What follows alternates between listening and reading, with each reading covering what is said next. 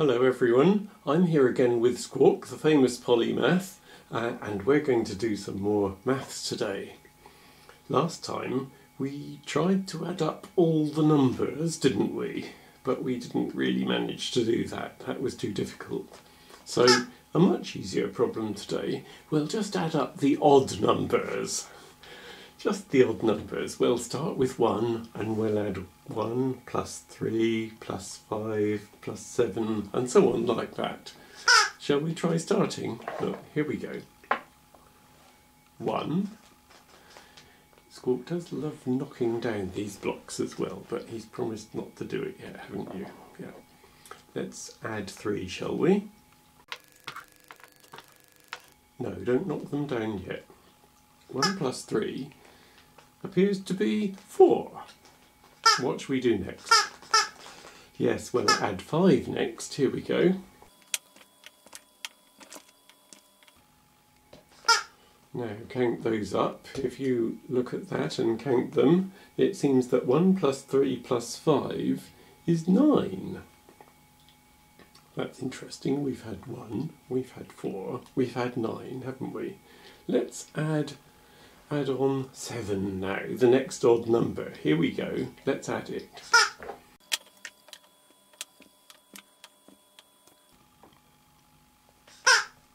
There, I've added on a 7 now, and I've made 16. I'm sorry if you can't see it at home because the top's gone out of the picture. I hope you can imagine it up there like that. Yeah, it's tall, isn't it? And the total is 16, so we've had 1, we've had 4, we've had 9, and we've had 16 so far. And I think it's possible to work out that if we added on another 9, the next odd number, we'd get 25. We know these numbers, don't we? These are the famous square numbers. We've got the square numbers just by adding up the odd numbers. What do you say? One's the wrong colour. Oh, I've put a green one in where there should be a blue one. Well, it's because I ran out of blue ones, you see. I've only got 6 blue ones in my set.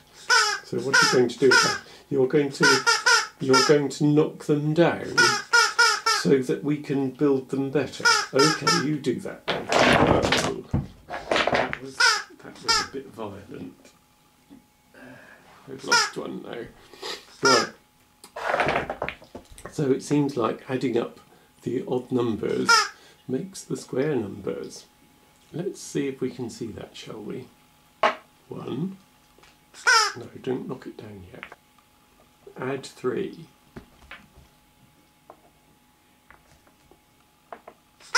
Yes, now you can see that it's made 4 and it's a square, yes. Then what? Add 5, yeah. That's right, if I put the blocks in the right places it makes it obvious what's going on, doesn't it? 1 plus 3 plus 5 has made a 3 by 3 square, which is 9. Let's add on the 7, shall we?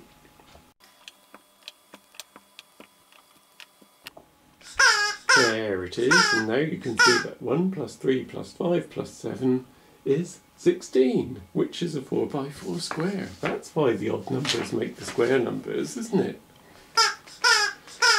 Now, if you remember last time, we noticed, we looked at staircase numbers last time, didn't we? And where, what? You don't like it because 2 of them are the wrong colour. What are you going to do then? Oh, okay. Right, he's happy when he's knocked them down. Right. Yeah, last time we noticed that the staircase numbers could be put together to make rectangles, and in fact we could make squares. We can split any square number into 2 staircase numbers. Let's see that, shall we? Let's just make a square number here. And I've coloured it so that it's got 2 staircase numbers in it. And you can always do that with a square number, obviously. And here are some more examples. There's the whole sequence of the square numbers being built out of pairs of staircase numbers. So those numbers are all related like that. Each time we make a zigzag line down through the square number to divide it into two staircases. What should we do next? Knock the blocks down. Okay. Now, what else? You want to make triangle numbers? Why? Why triangle numbers? Oh, because they're polygons too. Okay, right, polygons, triangles. Well, the problem is, you see, I haven't got triangle blocks, and nor have you. So we're going to have to use pictures instead. Let's add up some triangle numbers. Start here with one triangle. Now, if I make a larger triangle out of that, I add 3 more triangles and make one like this, and that makes 4. And now I find I can add another 5 triangles like this. You see I'm adding the odd numbers again, aren't I? And I'll make 9, and so on. Oh, well, that is quite weird, isn't it? Yes. The triangles are the triangle numbers are the same as square numbers. How can that be? Well, you see, it's just the adding up process, isn't it? Every time we add a new odd number to either the square number or the triangle number, we copy the last shape we added on and we add 2 more blocks. And that happens with both squares and triangles, even if the arrangement of the blocks is different. Well, yeah, you're right. We can easily divide a square into 2 staircases, can't we? How could we divide a triangle into 2 staircases, though? It must be possible if they're really the same numbers, but how? Well, let's look at this picture. We could split a 16 triangle into a 10 and a 6, those are the 2 staircase numbers, just by colouring in some. But it's not a very nice arrangement, is it? How can we make it obvious that it would work for all triangles? Let's watch this.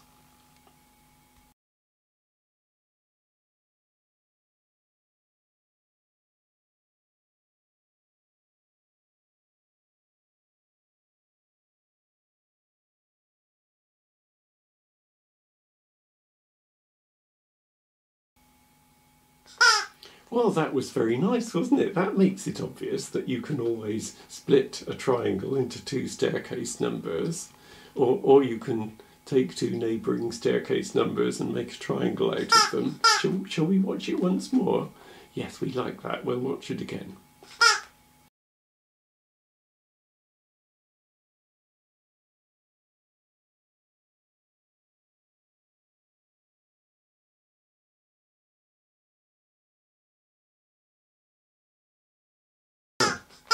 What do you want now? You want to do some different polygons. Well, I've got bad news for you. I don't think we can. Squares and triangles, they're the only shapes we've got which can be built up into bigger squares and triangles. So I can start with square blocks and I can make a square.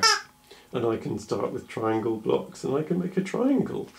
But what about pentagons? No, if I had pentagons, I wouldn't be able to build those up into a bigger pentagon, would I? So that's all there is. Well, we could count parallelograms and irregular triangles and things like that, but really that's just cheating. They're just squares and triangles, aren't they? Just squashed. Well, okay, Squawk, and I hope you've enjoyed adding up the odd numbers and finding out that they make the square numbers, and they also make the triangle numbers. And we'll see you next time. Bye for now.